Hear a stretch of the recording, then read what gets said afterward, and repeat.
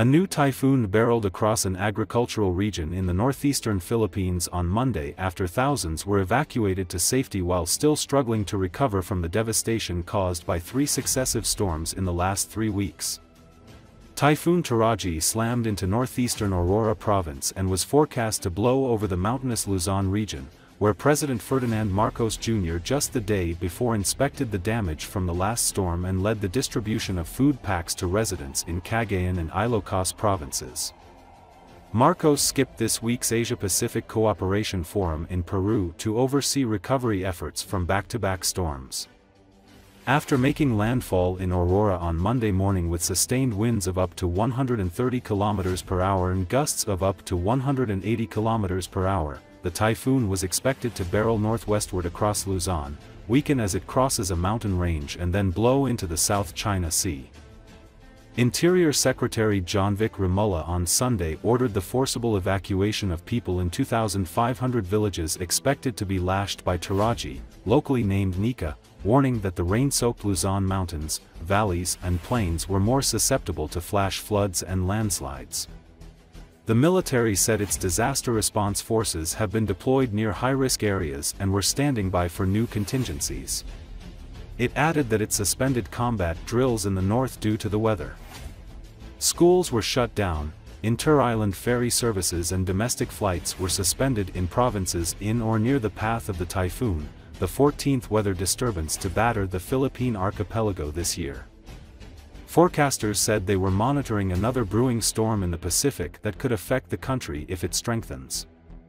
The last 2 typhoons and a tropical storm caused more than 160 deaths, damaged thousands of houses and farmlands and affected more than 9 million people, including hundreds of thousands who fled to emergency shelters, after dumping from 1 to 2 months' worth of rain in just 24 hours in some cities and towns.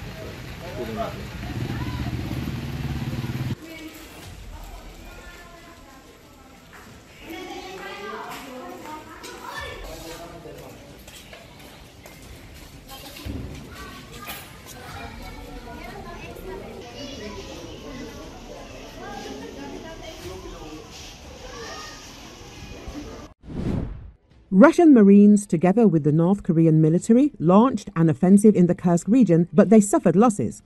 According to Forbes, Russian Marines, apparently backed by North Korean reinforcements, threw themselves at Ukrainian positions in Kursk Oblast in western Russia. The agency writes, according to the article, Russia's 810th Marine Brigade, with North Korean reinforcements that arrived at the front last month, was not the only Russian unit to counterattack the Kursk salient, but it may have been the most unsuccessful. As Forbes explains, one of Trump's proposals is for Ukraine and Russia to agree to a ceasefire along the current front line, which includes not only southern and eastern Ukraine, but also Russia's Kursk region. If Trump's plan actually works, and it's a big if, Russia would effectively give up 270 square miles of Russian land in exchange for about 20% of Ukraine. That's 45,000 square miles it would occupy. Forbes writes, noting that Russian dictator Putin would clearly not be happy with this seemingly favorable exchange. As Forbes notes, the Russian 810th Marine Brigade, with North Korean soldiers attached to it, suffered a crushing failure in its attempt to attack the left flank of the Kursk salient. According to the Ukrainian Marine Aerial Reconnaissance Officer Kriegsforscher, cited by Forbes, the 810th Marine Brigade recently received a shipment of 40 BTR-82 wheeled armored personnel carriers to compensate for some of the losses it suffered during its attempts and failures to drive the Ukrainian army out of the Kursk region. Thus, at least 14 BTRs fired at the left flank of the Kursk salient.